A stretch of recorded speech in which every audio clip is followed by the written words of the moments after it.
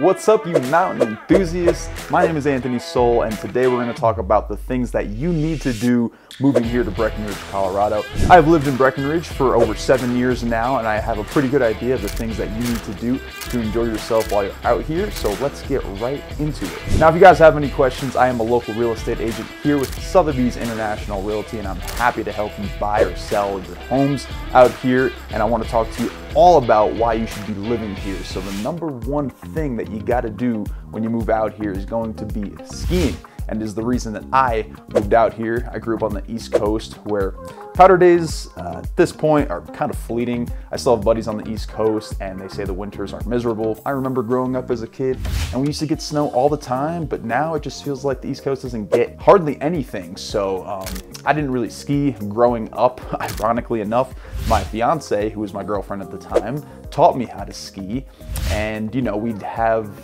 very limited days on where we could ski, and even if we were to ski, it wasn't great snow, very icy, a lot of overcast, it was cold on the East Coast, so skiing wasn't that great. And it wasn't until I moved out here that I really fell in love with the sport, because I had the opportunity to ski the epic mountains that we have out here. The first mountain that I skied was here in Summit County, Arapahoe Basin, which is commonly referred to as the Legend, because Arapahoe Basin is just one of the OGs of ski resorts here in Colorado, and it really upped my game.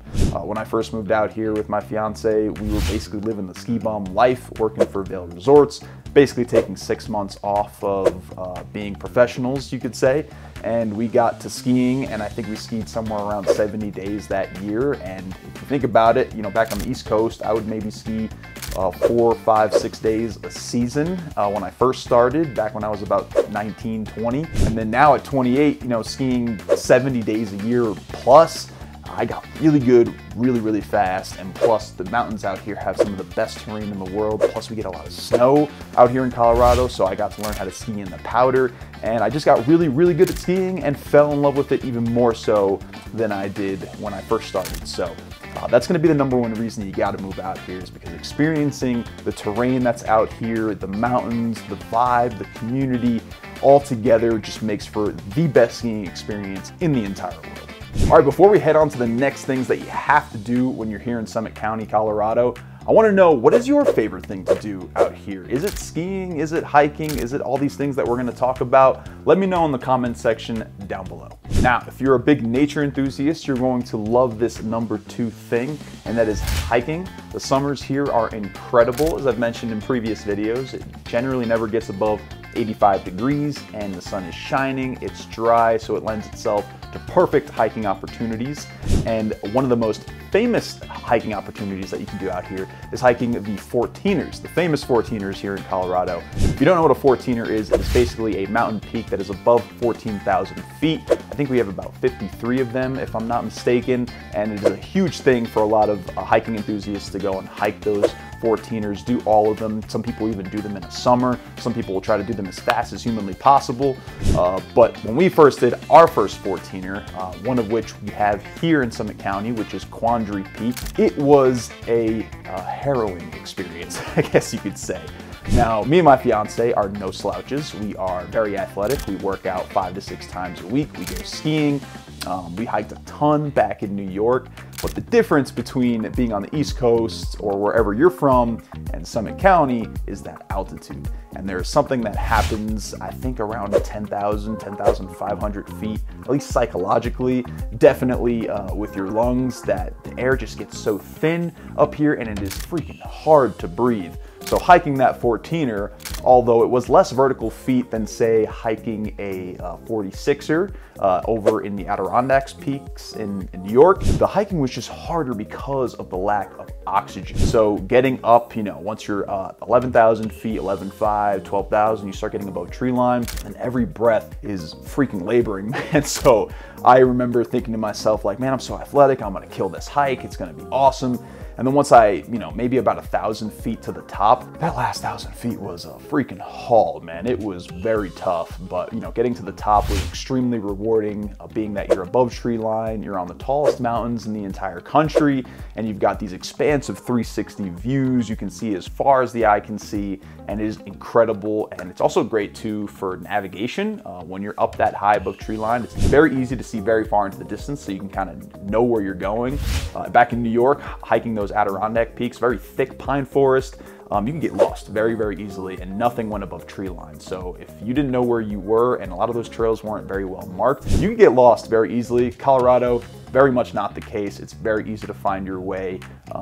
Generally speaking, you have service in a lot of these remote areas, and like I said before, once you're above tree line, you can kind of see as far as you'd like. So very hard to get lost out there. And so hiking a 14er, it was a super rewarding experience for us. It's not my go-to now. I like more a waterfall hike. So we've got one here in Silverthorne. You can go over towards Willow Creek Falls, which is beautiful. It's not a very hard hike. You're not going above tree line. You got this beautiful waterfall going into the Willow Creek, and it's amazing. It's right out our back door practically. So, but whatever kind of hiking that you're into, Summit County has it. So definitely one of the best reasons to be here in Breckenridge. All right, number 3 thing that you have to do being out here in Summit County and Breckenridge is going to be the views, man, the vistas, the mountain peak. Everything about Colorado is just beautiful. There's a reason we call it God's country. And it's because these mountain peaks are colossal, they're epic, they're just overwhelming in like this beautiful kind of sense. And I grew up, again, in New York on a lake, and I had what I considered mountains. I think the highest one was about, 800 to 1,000 feet above the lake. And I thought that was like a mountain, which in New York practically is when you're coming from that area. But when I got here, and I saw real mountains, Rocky Mountains for the first time, I was almost in tears, really, because it was just the most beautiful thing that I had ever seen. Like literally, like God's hand formed this specifically so we could enjoy this beauty. And when you get here for the first time, you're going to be taken aback, and it's just overwhelming. It's amazing, and it's one of the best things to do here. Drive around Colorado Rocky Mountains and just check out the views, because they are endless. And some of our favorite things to do, especially on a summer day, just take the truck out, go for a drive, go look at a pretty view, go stop off the side of a highway somewhere, pull up a hammock, chill in the back of the truck, have a picnic, and just look at the Rocky Mountains, because they are incredible. Now, number 4 thing that you got to do, and I personally haven't done yet, and I'm kind of kicking myself because I really would like to get into it, but it is big game hunting out here in Colorado. And if you talk to any big game hunters, when you mention Colorado, their ears perk up, because Colorado has some of the best big game hunting in the country. Actually, ironically enough, I live in the Ptarmigan neighborhood here in Silverthorne, and just into the Williams Fork Peak range, the Ptarmigan Mountain Range, whatever you want to call it, we actually have one of the biggest, if not the biggest, elk herd in the world. So I talk to a lot of big game hunters out here, and they say this is their favorite spot to hunt, because there is just such an abundance of opportunity for big bull elk, especially if you're a trophy hunter. If you're going for meat, obviously going for that cow elk to get some of that tender meat. But we've got such an abundance of big game here, especially this stretch between Silverthorne going all the way up to Steamboat. I constantly drive that road all the time to go snowmobiling, and we have a game to guess how many deer and elk that we can see along the way. And usually we lose count after about like 150, 200 or so. So we always see big game out here, and if you're looking to hunt, you definitely should get into it. It's not cheap for sure. Getting an out-of-state elk tag, I think, is like in the $600-700 price range, but when you get that animal for the first time, I can imagine it's got to be an amazing experience. I did a little bit of hunting with my father back in New York, but never really got into it fully, so definitely something you have to do, especially if you're a big game hunter. Do it out here in Colorado, you're gonna love it. All right, one of my favorite things to do is mountain biking. Mountain biking is incredible out here, and it's one of my favorite ways to get my cardio in. I'm not a big runner or sit on the treadmill kind of guy, although I do have a stationary bike and a rower upstairs. I generally don't like doing my cardio inside. I kind of just do it for my overall health, but that's where the mountain biking comes in. You get a mix of that cardio, especially at this altitude, climbing these mountains. It's a sick workout. And then you get the downhill adrenaline-filled experience. As an adrenaline junkie myself, I absolutely love it. And there are tons of trails to do out here. I've got one in my backyard going up to the Ptarmigan Peak Wilderness, which is a great ride. Some of the ones I really prefer though are over towards Dillon, the Oro Grande going into the Tenderfoot Trail system. And then we've got the dump trails over in Dillon by the garbage dump there. Great flowy trails if you don't want anything too technical. And then as you go over towards Breckenridge, we've got the majority of our mountain biking trails over in that area. As I mentioned before, behind Carter Park, going up towards Barney Flow, Barney Ford, all those trails. Breckenridge Mountain itself has some great trails. The Peaks Trail going from Breckenridge to Frisco is awesome, especially if you're not a big climber.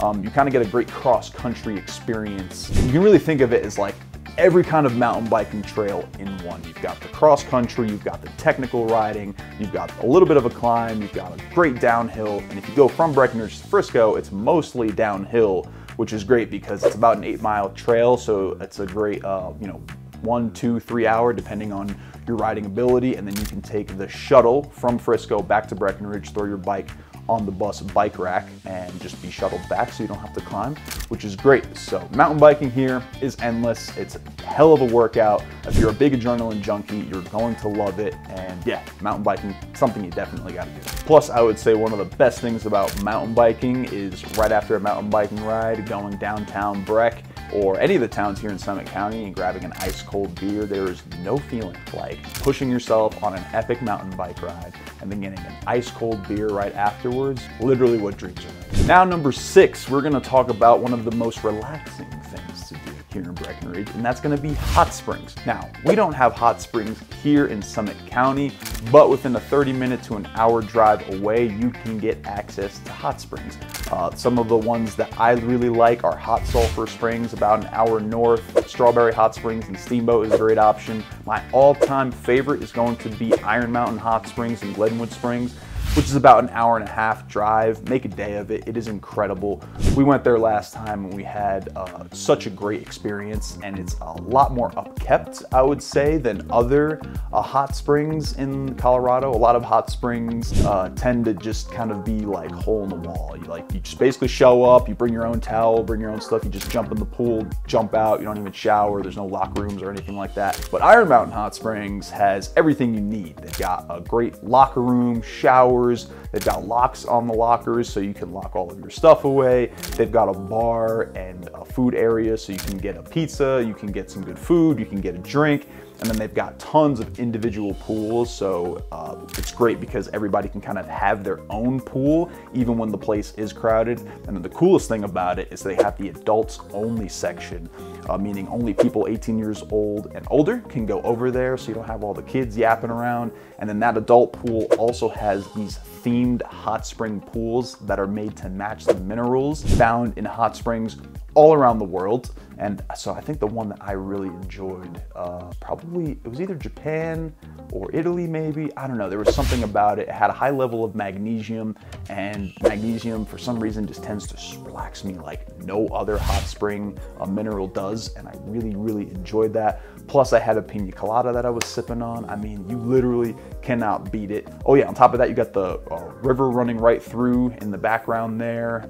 It's freaking awesome, man. Hot springs are definitely a great way to experience what we have to offer here in Colorado. Now, I would say the best time to do hot springs, probably in the middle of the winter, honestly. Going in summertime could be a little hot, especially with the sun beating down on you at this altitude. I like to go in the middle of the winter when it's cold out. You get into the hot pool, it warms your body up, but your head's above water, so you get the cold air hitting your head and it kind of balances everything out. So it's a nice relaxing experience. If you go in the summertime, the pool is hot and then your head out of water is hot. It's not my favorite, so I'm definitely going in the wintertime, and that's probably the best time. Now, speaking of water, we're gonna talk about the next thing, which is fly fishing here in Colorado. Bit of a learning curve, I will not lie. The first time I went fly fishing, I watched a couple of YouTube videos, and my buddy kind of explained the whole technique of casting back and forth, and I'm not gonna lie to you guys, I got freaking pissed. So pissed, in fact, that I broke my sunglasses. I literally grabbed them off my head, I threw them on the ground because I was extremely pissed at how many times I was getting tangled fly fishing. But eventually I started to pick it up, I started to learn the proper technique to fly fish, and then I actually ended up catching my first trout in the Blue River just north of Breckenridge, and I tell you, what an amazing experience. I was elated to have finally landed my first trout. And I'm a person who loves challenges, so if you've never fly fished before, maybe you grew up spin casting like on a lake where you just toss the line, you wait for the fish to come. This was a whole different thing. It's like learning a whole new language, really, between entomology and studying bugs, learning how to cast, learning all the different knots, all the different flies to match the bug spawn at the time. Anyway, I caught that first fish, and it was, wow, what a wonderful experience. So I highly recommend, if you haven't tried fly fishing, come try fly fishing. It is definitely a game of patience, but when you land that trout for the first time. All right, number 8 thing, something that I have found within the last 2 years is snowmobiling, and I absolutely love it. It's probably one of my favorite things to do in the winter, and it's 2 reasons. Number 1, I grew up as kind of a motorhead. I grew up riding ATCs, which is 3-wheelers, by the way, 4-wheelers. I actually would ride them on the frozen lake back in New York. And so I have a thing for cars, for motors. I've always been a motor enthusiast, so I love that aspect of it. And the number 2 thing is going to be that there's practically no crowds when I go out snowmobiling. My favorite place to go is up at Rabbit Ears Pass, going towards the Steamboat. And ironically, you get to the parking lot and there's, you know, hundreds of cars and trucks with their trailers, and you see all these snowmobilers, and you're thinking, well, didn't Anthony tell me there's not a lot of people? Well, as soon as you get out onto the trail, there are thousands and thousands of acres to explore. So we just go up the trail about 5-10 miles, and then all of a sudden there's this giant meadow, and we get it all to ourselves for hours. So no matter where you go snowmobiling here in Colorado, you're basically by yourself. You don't have a lot of tourists to deal with, unlike when you go to the ski resort and you're sitting on lift lines and then all that powder gets tracked out. Not when you're snowmobiling, man. When you're snowmobiling, that powder lands and it stays there for days at a time, so you can go out a couple of days after a storm and still be hitting fresh powder. So snowmobiling is going to be one of my favorite things to do. Again, I've picked it up in the last 2 years, so there is definitely a bit of a learning curve. Honestly, one of the hardest sports that I've come to learn how to do. Very different than trail riding. I am mountain sledding, which means I'm going off the trail into deep powder, which involves a whole bunch of things like counter steering and side hilling, which if you want to get into snowmobiling, let me know. I'd be happy to take you out. I got a couple of sleds and we can tear it up, but definitely a hard thing to learn. And again, just like fly fishing, super rewarding once you get it. All right, number 9, again, for all you motorheads out there, we're gonna talk about off-roading. My fiance and I have a couple of Toyotas. She's got a 4Runner, I've got a Tacoma, and one of the greatest things that we love to do in the summertime is to go off-roading, because it is off the beaten path. You know, the beaten paths are the paved highways that everybody travels all the time. So if you want to take a drive to go see mountain vistas, you're on a paved road with tons of traffic, tons of tourists, all looking at the same thing, and it's not as intimate as when you can get to go off-roading on a trail that most people do not have access to. So our 4Runner is high clearance, so we get to go on all these really cool trails where we can go camping, we can go look at the mountains, we can go bird watching, we can go fishing in little creeks, we can go mountain biking, hiking, where nobody else is. So I think off-roading lends itself to an amazing experience and a great opportunity for adventure. I highly recommend though getting a truck with high clearance, usually an SUV or truck with full-time 4-wheel drive, and then pack up the truck, get your camping supplies, get all your toys, whatever you want to do, go take some road that you've never taken before and go do some off-roading. We've got some great options here, Tiger Road in Breckenridge, going up towards Georgia Pass, North Fork, South Fork. You can go all the way to Keystone. From there, Breckenridge is not the only place that you're going to find this off-roading. Practically everywhere you go, in Colorado, you can find this off-roading. Some of our favorite trails are over in Crested Butte. We had this one experience where we, I forget what the name of the road was, but basically it was just a little bit outside of the town of Crested Butte, maybe about a 2-hour drive, off-roading, rock crawling, until eventually we got to the top of this ridge line and we were looking at the backside of Maroon Bells, which are the famous mountains in Aspen. And we were on top of this ridge completely by ourselves, and at the time the Neowise comet was going through the sky. I don't know if you guys remember that, but literally the sky was so clear and there was literally no light pollution that we could see Neowise comet as bright as day. And it was like, wow, what an amazing experience to be surrounded by mountains, have it all to yourself. I mean, you literally felt like a king. So off-roading is gonna be one of the coolest things you gotta do here in Colorado. And this ties together really well with the last thing, and that is camping and overlanding. Now, I mentioned that we have a 4Runner. On top of that, we had gotten a rooftop tent about 3 years ago that we strapped to the top of the truck. It's a really nice tent, 3-person tent with a foam mattress, some waterproofing material, really tough tent fiber, so we're great in most weather conditions. And then I also have an air compressor mounted underneath the hood of the truck so I can air down my tires for a softer off-roading experience. If you've never been off-roading before and you go on super pumped up tires, it can be a really bumpy ride. So that air compressor allows us to air down the tires, and then when we're done, I use that air compressor to pump up the tires back to highway pressures so I can go back on the road. But having all of these tools allows us to go into places that most people don't have access to. Usually they're walking or biking or whatever to wherever they gotta go, and it takes a long time. With the car, I can just kind of sit back, cruise around, and then get to that spot. And like I said, that one place that we camped over in Crested Butte was incredible. We aired down the tires, so it made for a super smooth ride. We were driving through the creek, we saw moose, we saw all these different animals, and then we popped up the rooftop tent, we got the grill going, we got the hammock set up, and it was just like the coolest experience. So camping and overlanding is gonna be one of the best things to do here in Colorado. Okay, and those are all the things that you must do here in Colorado. Now that is a very small list. There are so many other things that I could talk about, but that would make this video probably 15 hours long. So I won't bore you guys, but if this is the stuff that you're into, you have to do it. And these are probably the 10 best things to do here in Colorado. Again, if you guys have any questions about what it's like to live here, if you're ready to make that move, buy a house here in Colorado, I am your go-to guy. My phone number is listed right here on the bottom of the screen. That's my personal cell, so you will talk directly with me. Feel free to give me a call or text me and we can set up a time to talk. Thank you guys for watching this video, and I will see you in the next one.